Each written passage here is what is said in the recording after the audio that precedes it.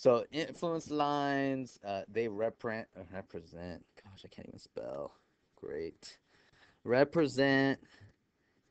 Really, they represent a way to determine the reaction, internal shear, or internal moment at a specific location on a member due to a moving, concentrated unit force. And really, what it is a way when you have a structure, given a moving load, given a moving load, it's a way to figure out what's the max, internal loading or reaction. It's like find max internal loading or reaction at a specific point. Okay, so I want to know, if I have and this is a careless little example, but before we do a real example here, if I have a beam, a simply supported beam here, right here, I want, and I have some like a car or some person walking across. So this is that unit force moving across right here, and I want to know at what location is this reaction right here, this reaction AY, at what location when this person is moving, is walking this way, and when he's walking or she is walking that way right here, where does he or she need to walk in order to make this reaction max? Okay, at what point will it be, at what location this load is at will make AY the worst case? And how does AY behave as person one is walking across, is moving across the bridge or structure, whatever it is, okay? And so there are a couple ways to do that. The first way is the brute force method. That's not an official technique. It's just the way you do it, okay? And the brute force is really, you apply the load at one point, apply, and then use statics and mechanics to calculate that place. So apply or place the load, this unit load, at different points, okay, at different points, and then use statics or mechanics to calculate the whatever internal load or reaction you're interested in. Calculate internal load or reaction. And there's another technique. It's graphical. It's a graphical technique. We won't talk about it right now, but we'll talk about it later.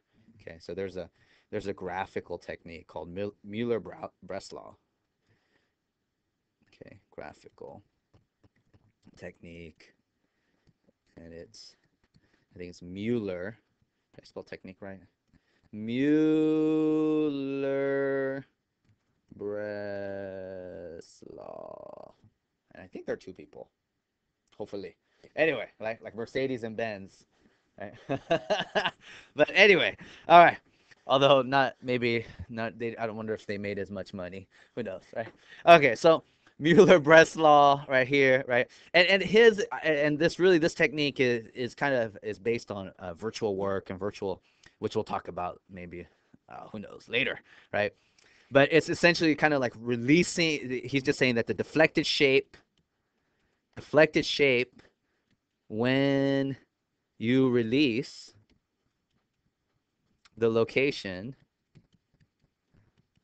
and I'll explain this more later, release the location of interest, okay, or the quantity of interest, location, the quantity of interest is the influence line, okay, influence line.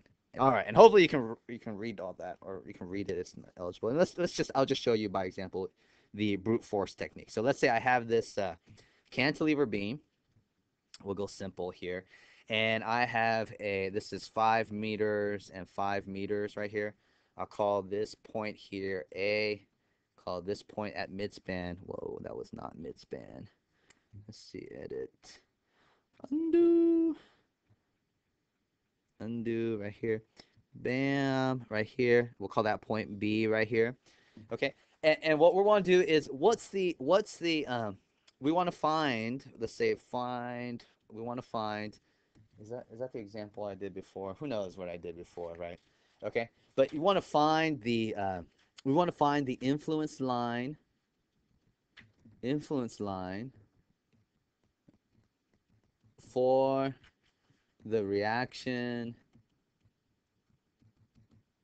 at A. Okay, at point A. And we'll say the vertical reaction at A. So at A right here, there's a vertical reaction AY, a horizontal AX, and a moment, which we'll write like this, MA right here. Okay, and so what we want to do is we'll call this AY. We want to find the influence line for AY due to a moving concentrated load, concentrated force. Okay, and it's a unit force, but really because like it'll be a force with a magnitude 1, and so that if that value changes, you can just scale it. It's all linear. All the calculations are linear.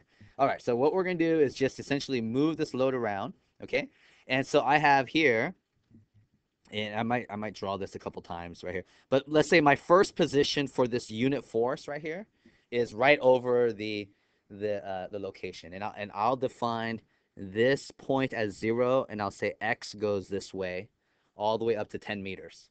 Okay, and so what I want to find is what I'm going to do is by statics, I'm going to calculate my reaction at A right here, this AY, for every time I move the unit force. Okay, and it depends on, you could, if you're doing this in a computer program, you could move it by 0.01 meters at a time, right? Or what level of discretion is it, or discrete? Who knows? Whatever increment. That's a better word. Increment, right? That you want. So here for us, because we're going to do this by hand, we want to be reasonable here. So I'm going to say that we're going to figure out this influence line, and you're going to see that it's really not that bad. X, so the position X of my concentrated load, okay, and then the value of AY as a result of that location at the concentrated load. And we're going to try at 0. Let's do, for us, let's just do at midspan, at 5 meters, and at 10 meters. Okay? And we're just going to go step by step here. So it's essentially use brute force or statics, use statics, and basically it's like it's the concept here would be place the load and calculate.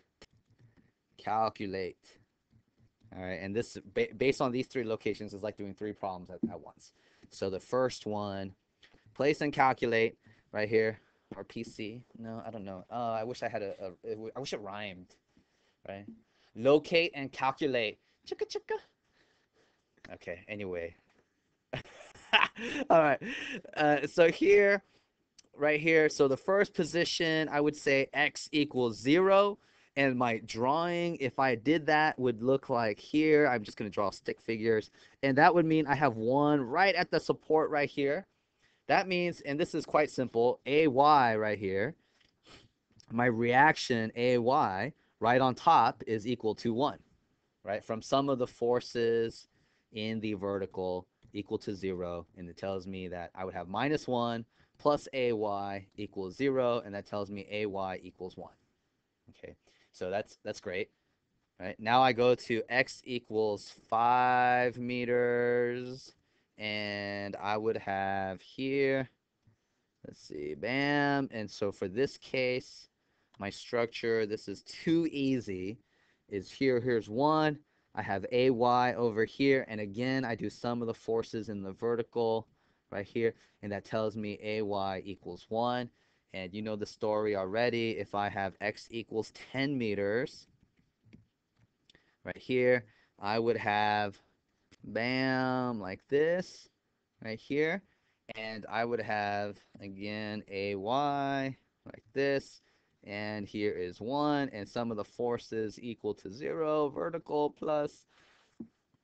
And this is AY equal to 1 again. And as you guessed it, this right here, very simple, is 1, 1, 1.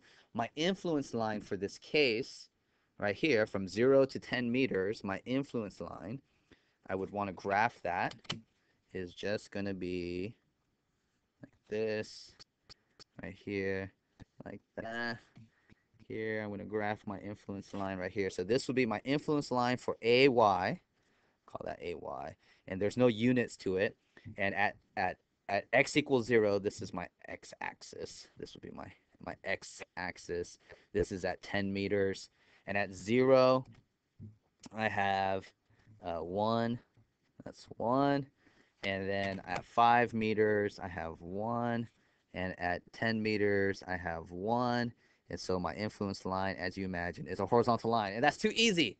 That's too easy. Okay, so my influence line for this cantilever beam here, AY, is just 1 all the way across. Doesn't matter where it is. That's what it is. Okay. All right, so we'll do another one.